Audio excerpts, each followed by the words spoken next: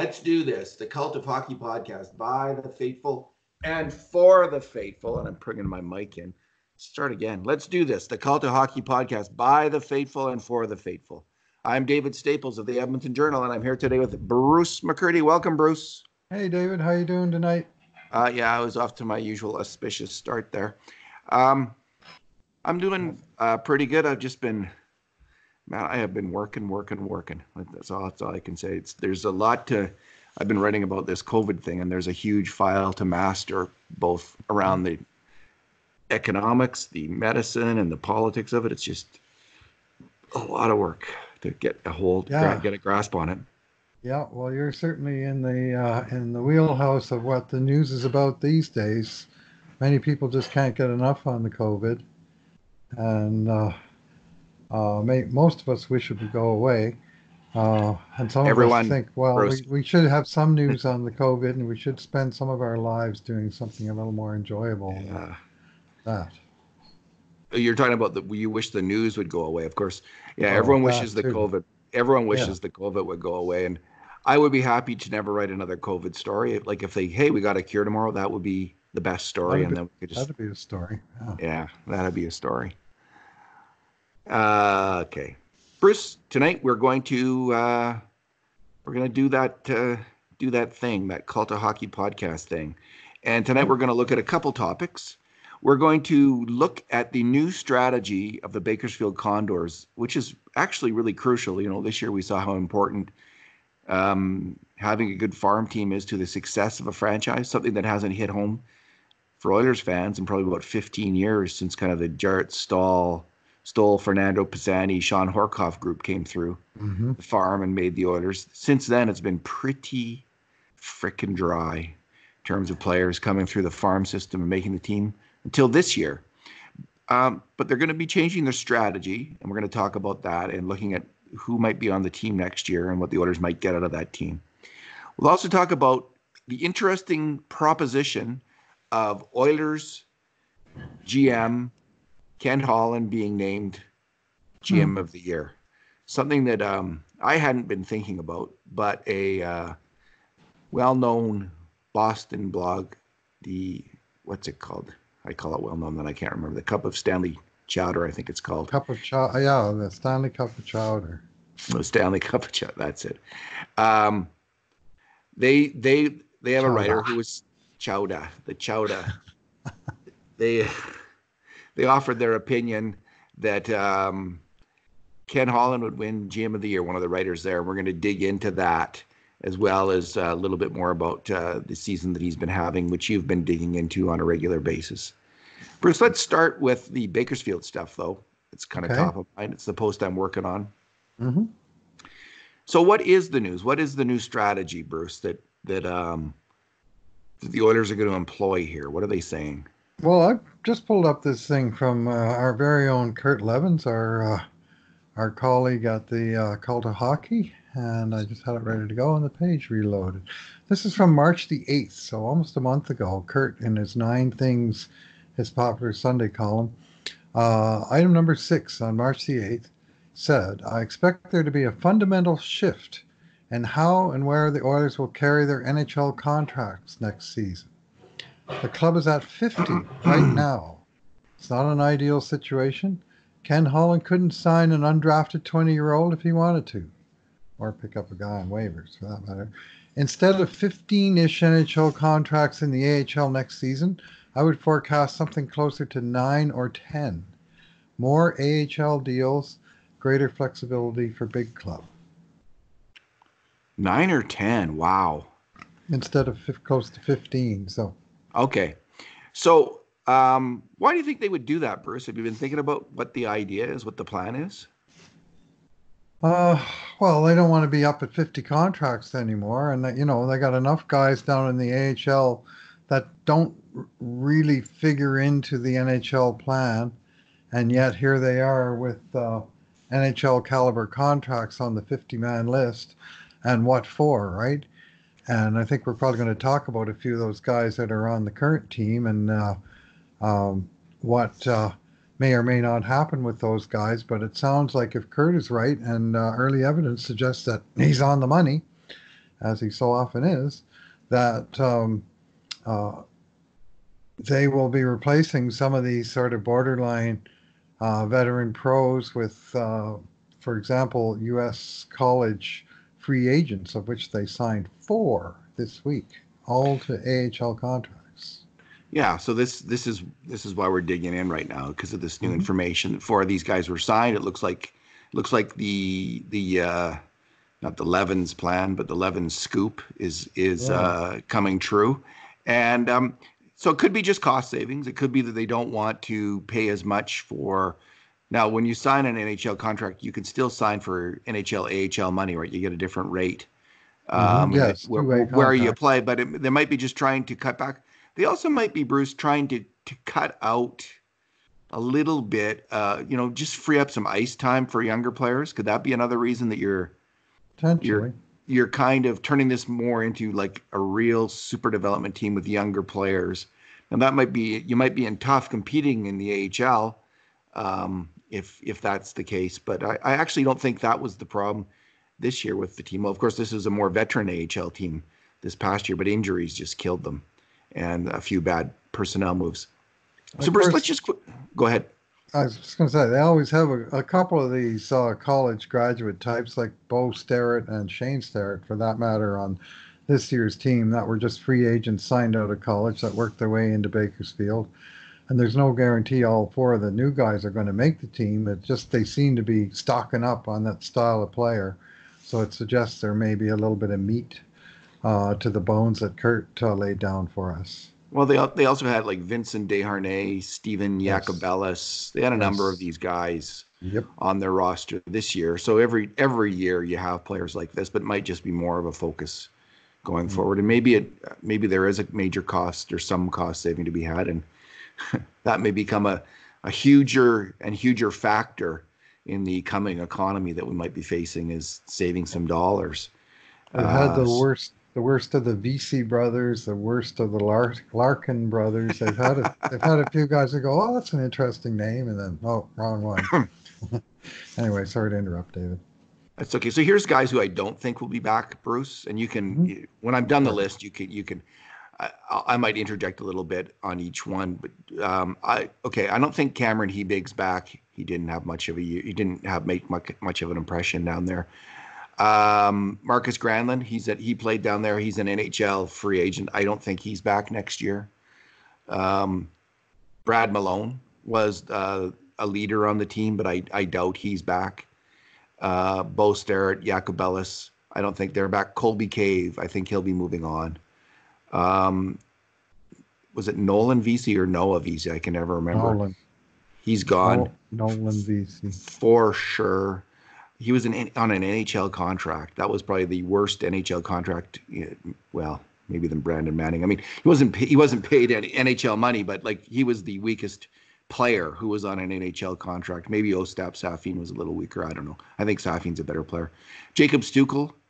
possibly he'll be back on an AHL contract. He was okay. Thomas Yurcho, I think he'll be going somewhere else. Yeah. So Tough luck with Logan, that. yeah, tough luck. Logan Day, I think he'll be moving on.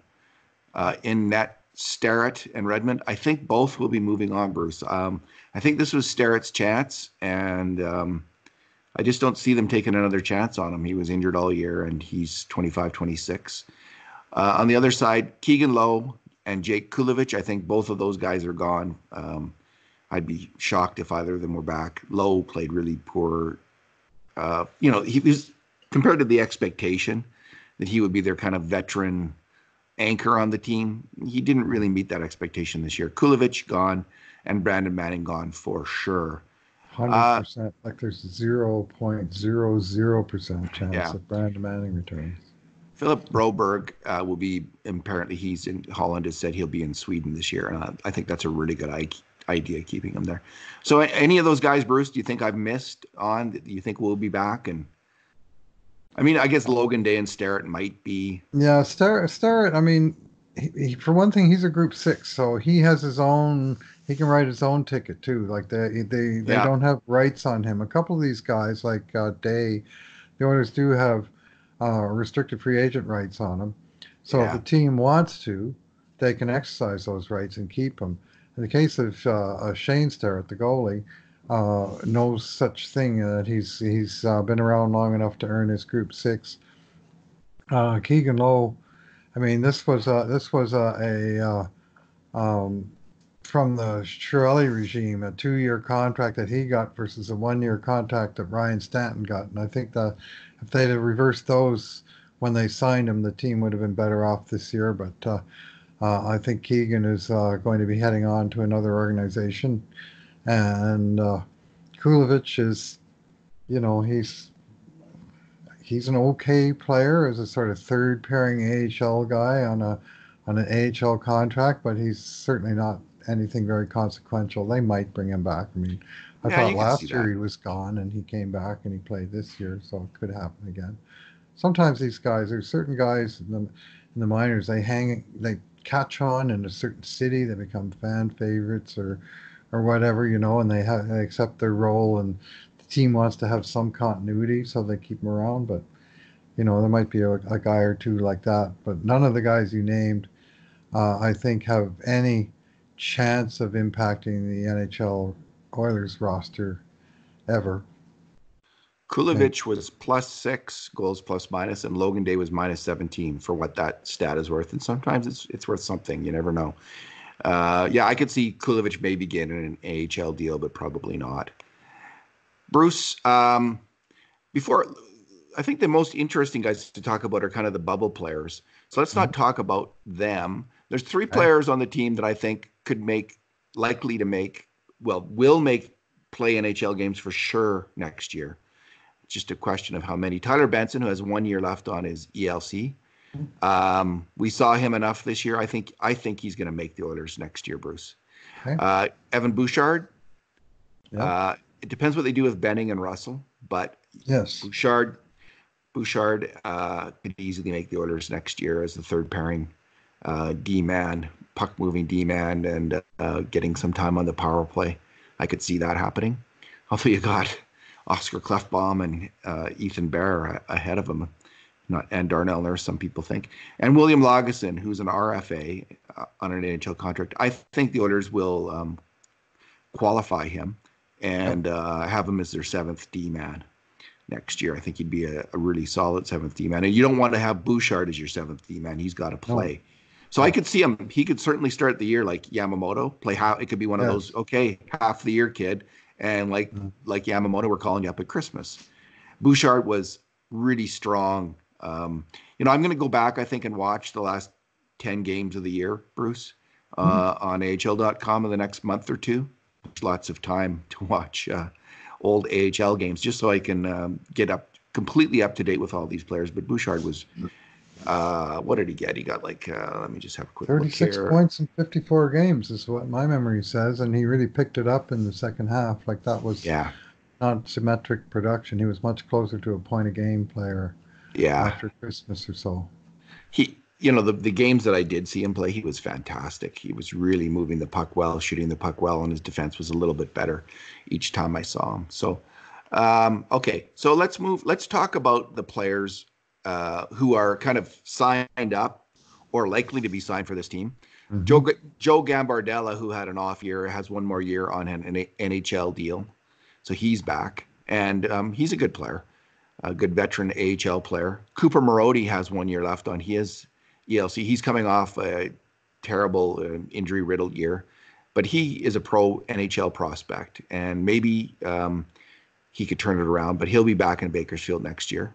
There's the kind of the kids, Maximov, McLeod, Samarukov, two forwards and a defenseman who all Right. kind of had okayish. Maybe McLeod had a slightly better than okayish rookie year. In the HL, they didn't, so those guys are all on the second years of their ELCs. They're all back for Yeah. sure in the HL 100%. next year. Um, there's Stuart Skinner Hmm. back in that for sure. There's Olivier Rodrigue, who's graduating from the QMJHL, the Quebec League. I think he'll likely be on the team, although that's not a sure thing. Raphael Lavoie, graduating from the Q, the Oilers' 100%. second round pick, 100% he's on the team. And then there's these guys So there's this is his name Anthony Peluso? He's a Oh yeah. veteran. He was on an AHL deal. I bet you he comes back as a like Yeah, he that's the the kind of slugger. player. That's the kind of player that becomes a fan favorite and wangles another contract because Yeah, everybody loves their heavyweights, as you know, yeah. especially in the Uh, minors. and another guy like him is Luke Esposito, who Uh is a huh. hell of an AHL hockey player. I really love Yeah, this kid. yeah, He really plays he hard, is good. Yeah. and I think he'll be back. He's a fan favorite. And Hmm. then there's these Yeah. Same deal. four guys they signed, Bruce. There's a Hmm. Desharnais, Vincent Desharnais, who hardly played, but he has one more year left on his AHL deal, so he'll be back. Then there's the four guys they signed. Janis Yaks, is that it? Hmm. Believe He is so. from Latvia, yeah. Mhm. And Liam Folks, and then there's three forward. Liam Folks, Devin Brasso, and Blake Christensen, Right. all out of U.S. college. All of them, I think they're all pretty smaller forwards who did some pretty good scoring in their Along the way. careers in the U.S. college. Yeah, well, no, Brasso is 6'1", 202. Russo. Yeah. The other Yeah. He's the other big two stuff. guys are smaller, and Yanis Yaks is 6 feet 190, so he's a bigger D man. But these are guys from lesser known programs, generally speaking, except for Devin Brasso, who's from Clarkson University. So Mhm. look, it's hard to know. One of them might be the next Patrick Russell, right? I guess that's kind of the top end. They work their way Boy, oh up. boy, oh boy, oh They boy. come in at 23 or 24, and they Yeah. just work like crazy, and they make the NHL. Could happen. That's the idea. Three of these guys are 25 before the season starts, and the fourth turns 25 early in 2021.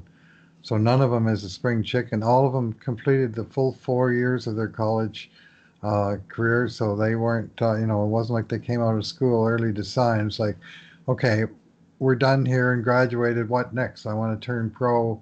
And Bakersfield had a sale on contracts they were looking to hire, and they hired a bunch of guys, and all of them, at least the three forwards, showed some uh, little flashes of offensive ability, but other than Brusso, I think that's how it's pronounced. Low Tide usually knows. He said Brusso.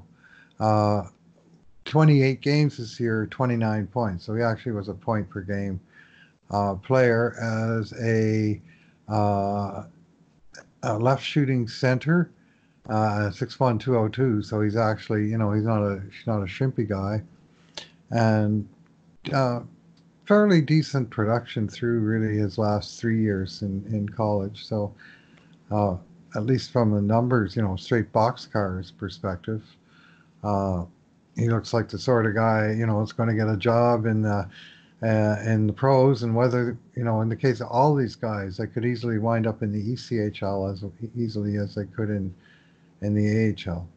So they'll be fighting for spots. Okay, Bruce, let's go to the guys who are kind of the wild card players who may or may not be there, Hmm. uh, may or may not be in Bakersfield next year. So in that group, I've got, let me just fix this one. All right. Ryan Kuffner, who was brought over in which trade was it? The Green trade or the FNSU trade? One of those trades with Detroit. Ryan Kuffner was part of Yeah. the Hmm. puzzle. He had a really weak scoring year in the HL. There's Ostap Safin. There's Graham McPhee, who's done his 4 years at Boston College. He was a 2016 draft pick, Yeah. kind of a rugged winger. There's Apeli Rasanen, who played 3 years at Boston College and had a big year this year, his best year. There's Josh Curry, who had an NHL contract this year. It's up. And man, he is a huge fan favorite in Yeah. Bakersfield. There's Philip Berglund from Sweden, Marcus Niemelainen on defense, Dylan Wells in net, and Phil Kemp, who's 3 years at Yale University, going into his fourth, Hmm. and took a step up this year. It looks like in terms of his play as well. So I'll just. What do you think about Curry? Do you think he'll be back, Bruce? Well, he's an RFA, so Yeah. they do have re-signing rights on him. Um, I I honestly don't see why they wouldn't. You know, I didn't mind him with the Oilers in 18-19, and then this year he never got a sniff for whatever reason.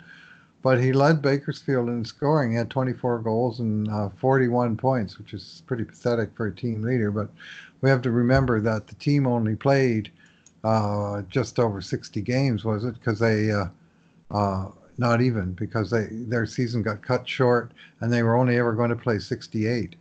Yeah. So he only played 56 games, and it looks like that's the tops on the team because they had a back heavy schedule. And it's the California division, you know, and they say, well, we want to have fewer games because we want more practice time and so on. But every year it seems like they play about 2 games in October, and then as soon as baseball ends, they start playing a regular style of schedule. So I think it's just trouble competing with baseball and playoff baseball in California, but Maybe college football. driving the the bus there a little bit. So I don't mind all anyway, that extra practice, though. I think that's a really, oh, really good idea. So, what do you think? He'll be he. This is his. This he's had 6 years in Bakersfield, Bruce, wow, and he is. You know, if he wants to come back, I don't think he'll get an NHL contract though. Would no. you give him an NHL contract? Would you give him another one? I guess maybe, but Yeah, he'd be one of those guys right on the cusp for sure. I mean, he does have NHL experience, yeah, uh, in and a and pinch, maybe, eh? and you know, I might be a guy that's a depth guy that to have the option available as they had this year. I mean, it's not the worst thing, but as Kurt says, they don't want to have 15 of those guys anymore. So So you say yes to he could be Curry? a victim. I say just because of his circumstances and him and the type of player he is and the fact they got rights, I think a good chance, yes. Okay, Apoli Rasanen, will he get an ELC or not? Yeah, I heard tell. I mean, he left after third year of college, and I heard tell he was going home. Oh, But really? yeah, but you know, as we learned with Philip Berglund and Joachim Nygaard and so on, that these contracts signed over in the um, uh, Nordic countries aren't necessarily cast in stone. They can be sort of negotiating ploys or fallback positions or whatever. And if the Oilers came and offered him a contract, he'd probably sign it. But he did have an uptick in his performance this year in Boston College, but only after he moved to wing. And I think the Oilers are really seeing him as an all-purpose sort of lower end center in the right shooting Anton Lander mold as opposed to being any kind of flashy winger. So I'm not sure that Rasanen as a winger is necessarily of as much interest to the Oilers as he was when he played pivot. Yeah, he is now. He'll be 22 in June. Hmm. So, yeah, I, I don't think he's a like obviously not a hot prospect. Okay, Ostap Safin, Bruce, who was in this year, he Wichita. was in the Wichita Thunder, 54 games, 35 points. So he's on the second year of his ELC. I think he'll probably be in the HL next year. Would be my guess. You Yeah, agree?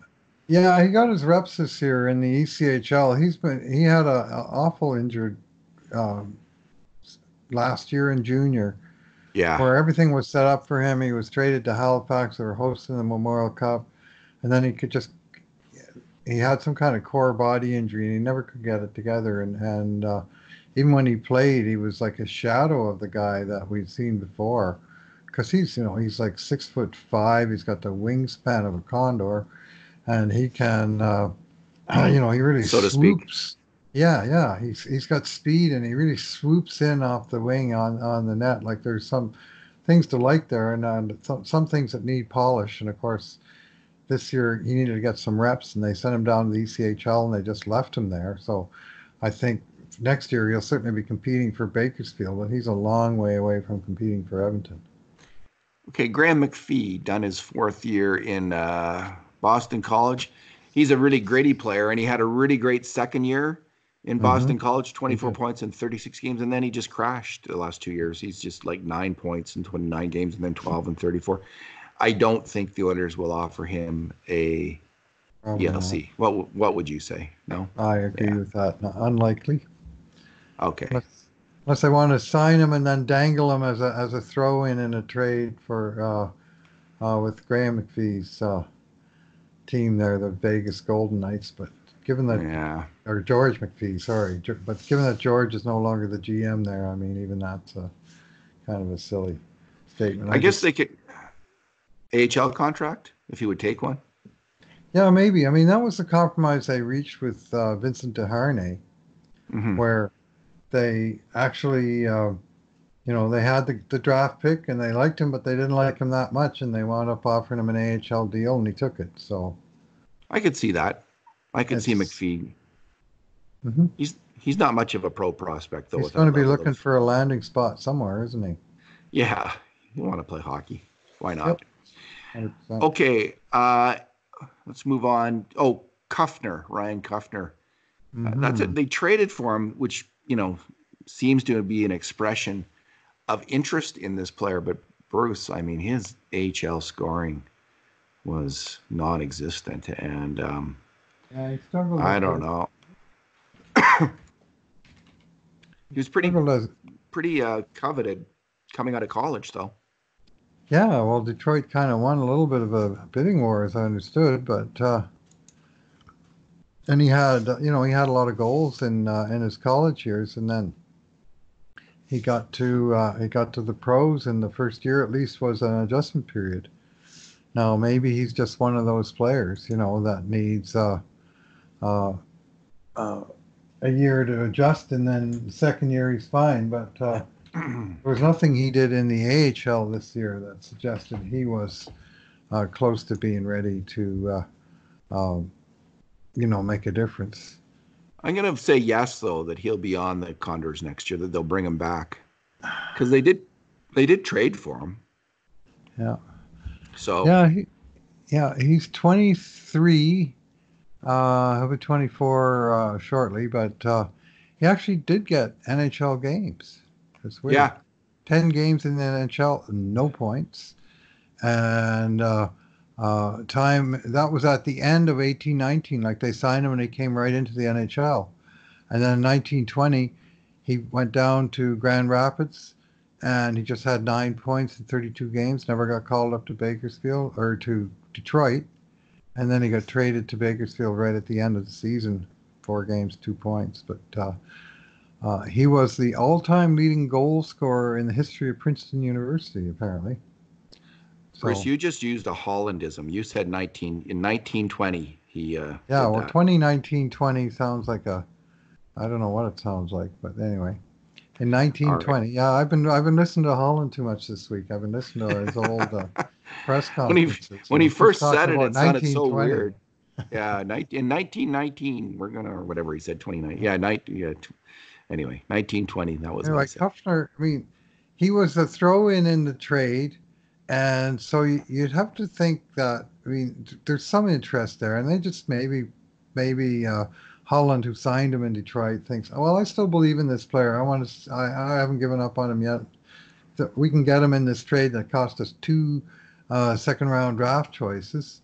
Then uh, let's. Uh, let's take him as a throw-in and see what happens. So I think there's a pretty decent chance he's with Bakersfield next year, Kuffner. Yeah, and Tyler Wright also is with the Oilers now in the organization, and he might have been involved with that decision, Hmm. and that usually carries some weight. Okay, let's move.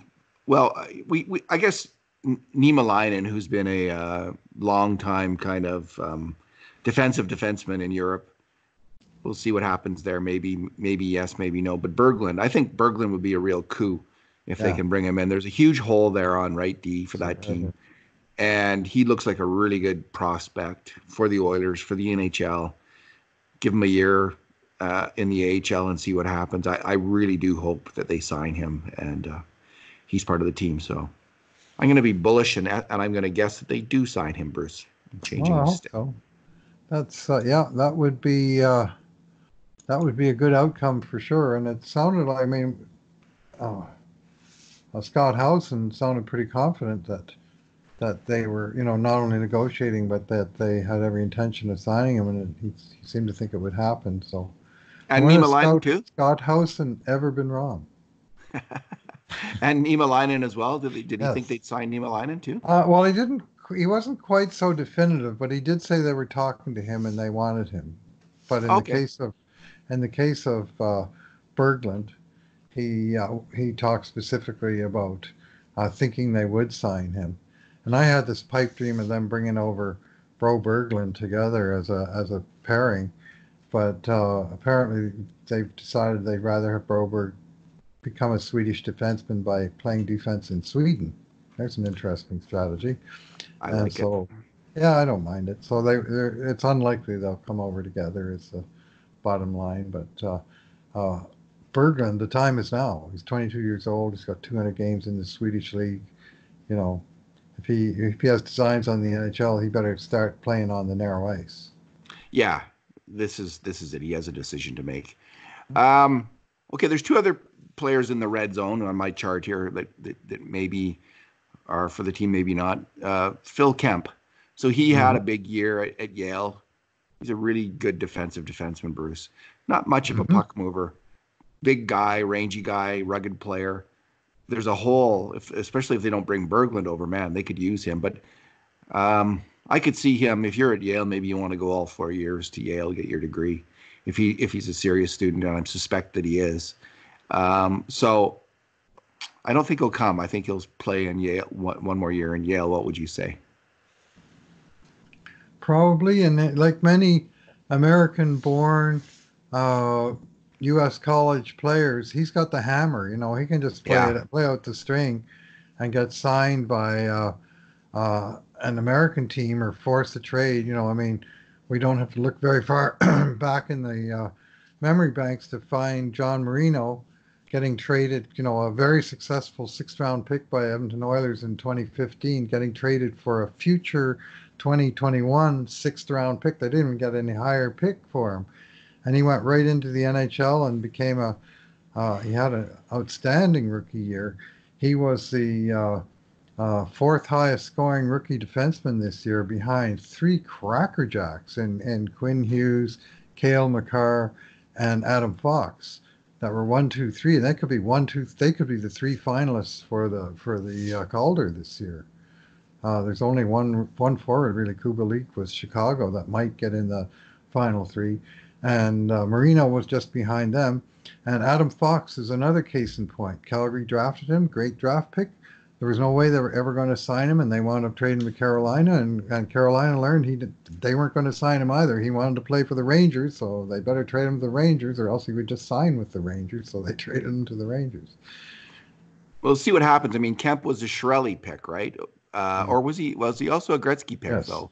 So there is Yes, I believe so. there is some. Let me just check here. 2017, yeah, Yeah. 100%. So there's Seventh so round so pick. there's that. So the guy who picked him is still with the organization, which might make him think he's got a chance. I mean, Bruce, on right defense with the Oilers, there is Bear ahead of you. There is Bouchard ahead of you.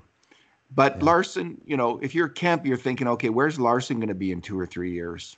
Maybe, maybe not in the NH, maybe not with the Oilers because he'll, whatever happens, maybe he'd be too expensive for the Oilers, and then there's Benning. Who knows what's going to happen with Benning? He probably be in the end become too expensive for the Oilers based on his level of play.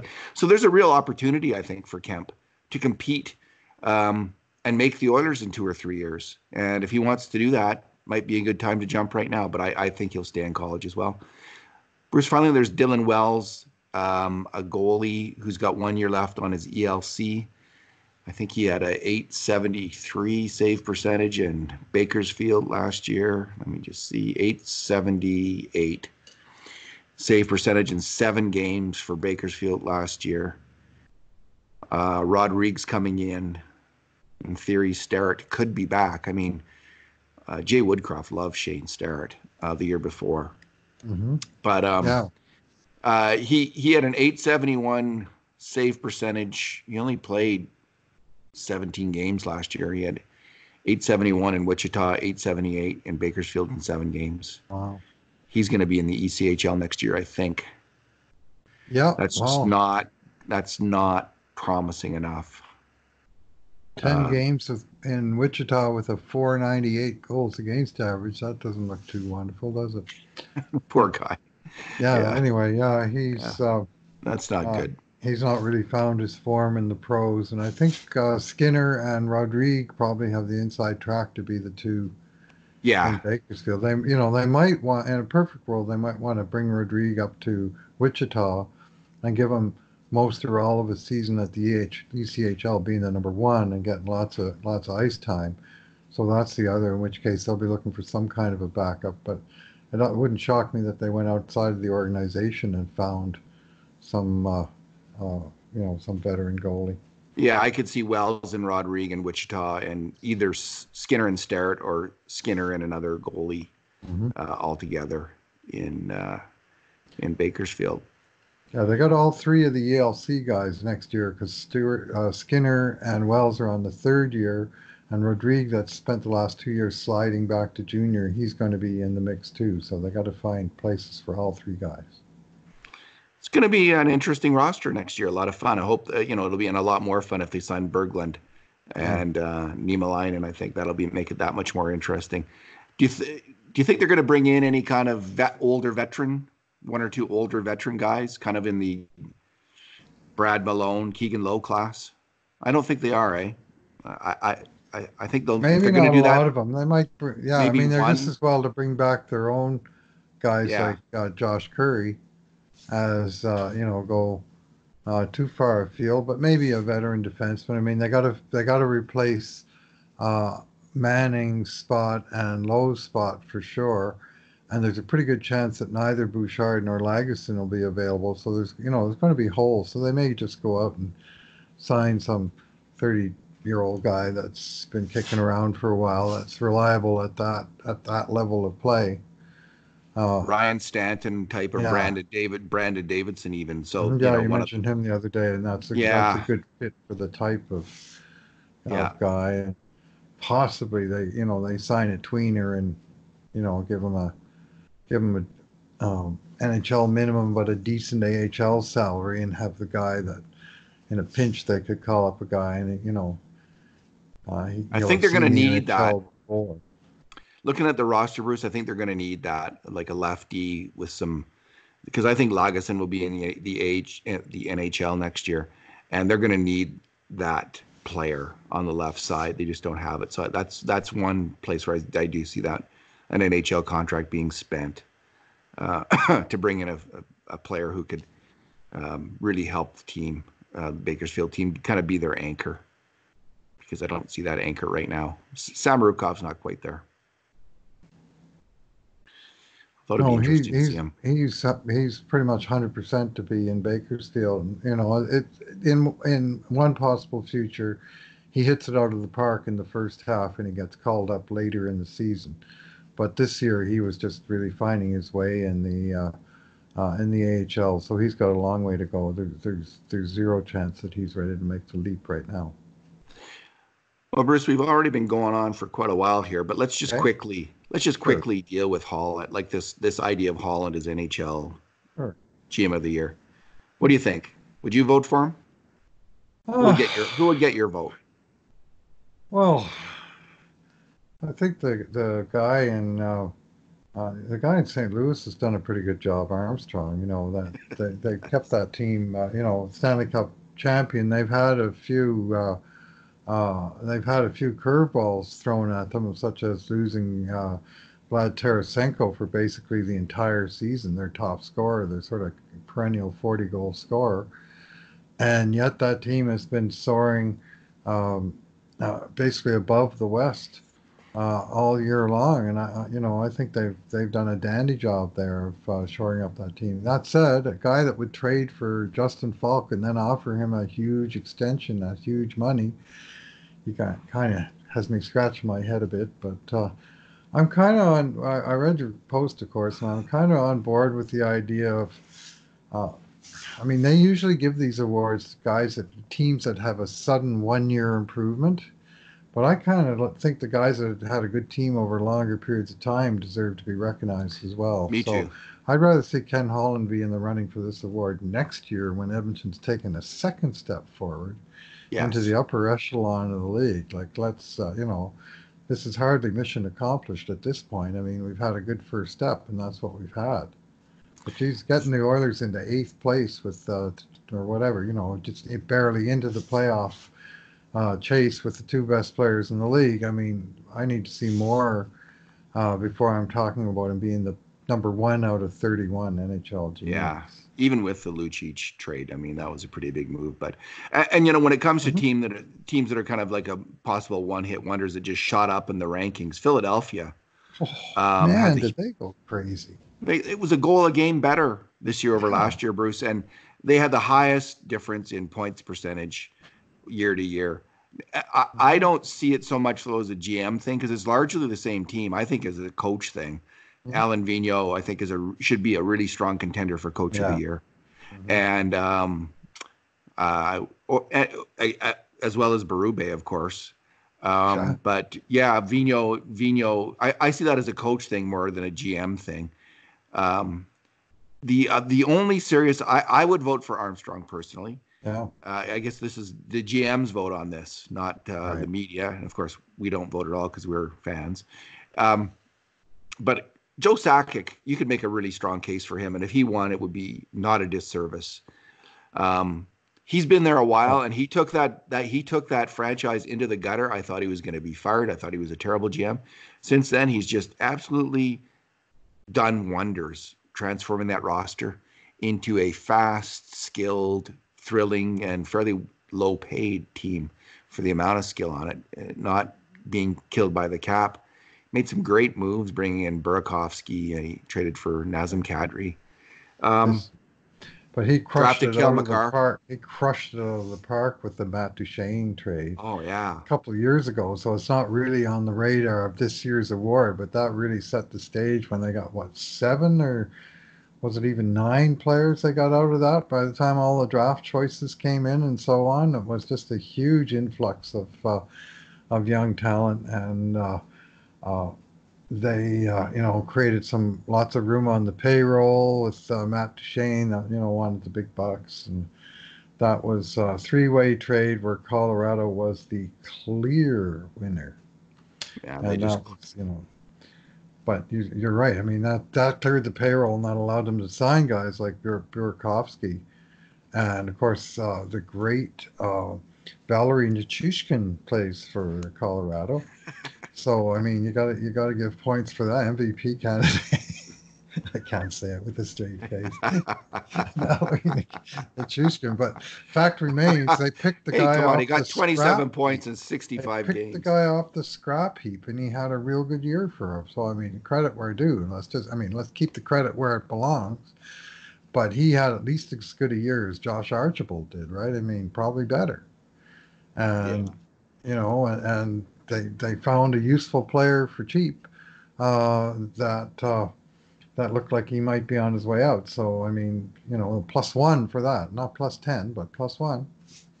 And Sakic's got what, a few arrows in the quiver, and the team's put up pretty good points. So yeah, I could see that as being a very reasonable And they're two. alternative. But again, multi years work, not just one. Yeah, their two top picks this last year, Bruce, were Bowen Byram. They still Hmm. got him, and Alex Newhook, who just killed it in Yeah, college hockey. So this Colorado team, wow. There's not many teams I would trade the roster of the Edmonton Oilers for, Bruce. You'd have to think long and hard about that team in terms of a straight roster for roster trade, like including all the prospects. I'd still keep the Oilers. I they wouldn't trade the lost the Oilers. draft lottery. They got the first lottery ticket from Ottawa as part of that Duchesne trade, and they Mm-hmm. and three other teams all won the lottery. So Colorado dropped all the way from first to fourth, so they had to settle for Bowen Byram. But that is a pretty damn nice candidate, and especially when you've already got Cale McCarr and Samuel Girard on your team. All of a sudden you have a surfeit of young, fast, smart, puck-moving defensemen, and man, you got those guys up there. With caliber of forwards they have, especially on their first line, that is one dangerous team. If he wins it, Mhm. hats off. Like he's deserved it too. So So I'd be cool with either of those guys. I'm a Joe Well, Sakic. Burnaby Joe. so am I. Joe Sakic. I remember that Olympic. Jesus, took me right out of my Team chair. Canada 2002 when they won star. the Yeah. Salt Lake City Olympics after a 50-year wait. Oh yeah. Anyone that does well for Canada in international play is always a hero to me. Gotcha. Well, Bruce, let's leave it there for tonight. All right. And Yeah. we'll Yeah, talk the only again. thing I'll add is Ken Holland did a very competent job this year. I've been analyzing the stuff that he's been doing in the last couple of posts. I'm going to write one more about how he's dealt with young players, and I Cool. am like his uh, veteran savvy, if you will, as a GM. Like some of the very sort of smooth attention to detail that he has, where he signs players, and if he makes promises, he keeps the promises. And he's on the up and up. He says what he means, and he means what he says, and uh, I think from a agent or player standpoint, negotiating with that guy would be a pleasure because I think it's straight goods, and he's done a lot of nice things. So I don't want to downplay him. I just think he started a task, but it should take him 2 or 3 years before he's on track for GM of the year. Agreed. All right, Bruce. Thanks for talking tonight. All right, thank you for listening, everyone. Stay well.